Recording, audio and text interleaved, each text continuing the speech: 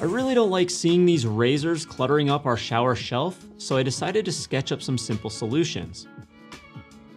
Next, I grabbed a pack of suction cups with hooks from Amazon and used some scrap cardboard to make a quick mock-up to find some dimensions to begin working with. I tested the cardboard mock-up in our shower to make sure that the razors would fit. Next, I hopped into Autodesk Fusion to finalize the design.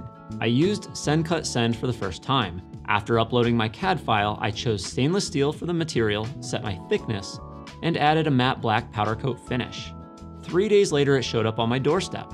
It's real exciting unboxing something that was just an idea a few days prior. One of my goals this year is to bring more of my ideas to life rather than just letting them die in a folder on my computer. Finally, it was time to test the prototype.